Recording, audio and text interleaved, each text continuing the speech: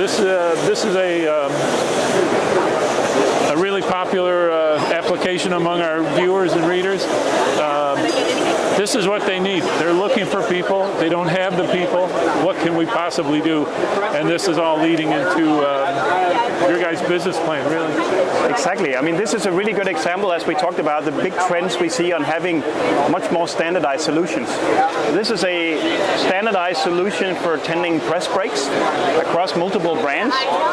And it's a perfect fit. There's a standardized unit that has the cobot, its controls, and an interface cabinet so you can interface to multiple machines.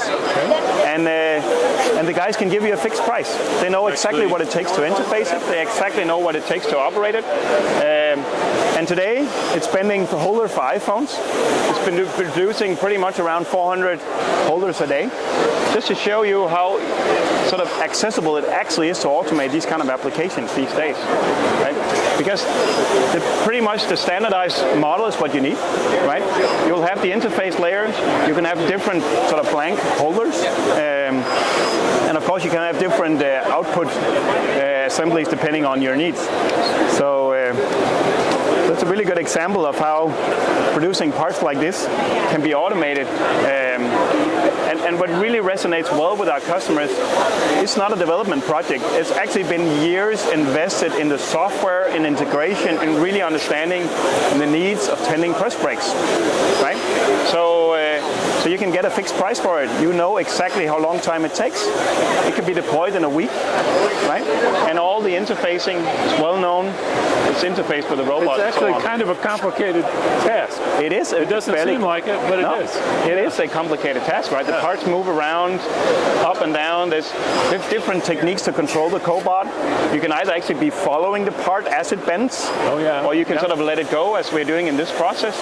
All depends on the particular requirements of the given process. But it looks like with the suction cup end effector, it looks like it knows the angle to expect. Yes, right. It's at the same angle as the surface. Yep, already. Exactly. It tracks and follows, and this is like the 8th generation tool developed for exactly this purpose of tending press brakes, like that has a combination of suction cup and a sort of a friction gripper to grab the part when you're done. So it's So let's say I am it doesn't matter what size the press brake is, right? Nope. It could be a 12-foot. Yep. As long as it's within the payload capacity of the cobot. Even this team is very excited about our UR20, as they're also getting a lot of requests for like thicker, even like half-inch steel parts and so on. Which easily becomes a bit borderline to the payload capacity of the UR10. Your UR10 today, we recently upgraded it so it can carry 12.5 kilo. So, but obviously quickly some parts exceed that. So. So even this is also going to be a sweet spot application area for our UR20. But there's so many parts still you can handle, like smaller sheet metal parts like this, where our 10 kilo cobot is absolutely adequate. But I mean, this is that's a fair bit of fabricating right there. In the smaller gauge and Yes, exactly. And this is really where sort of going deep in the verticals matters, where we have partners that have this deep expertise that's really been investing time, energy to sort of really figuring out all the complications, really how to interface to different types of machines, how to make it super easy to set up and program even for the manufacturers themselves.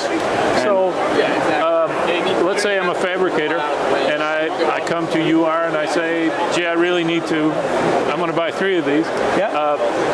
Do you guys already have the software that reflects what this is doing here, or? Yes, I mean, and that's really one of the big differences to our IMTS booth today. There's nothing on this booth you cannot go and buy today. You will get a price today in your hand. You can give a purchase order to these guys. This is not a demonstration. This is a thing you can actually buy. Really amazing.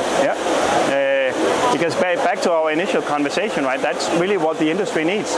We need to make it way more simple to get access to automation solutions. We need to come to a place where things are not tech demos and you can't really get an actual solution anyway. This is all stuff that you can actually buy today. There's no slideware.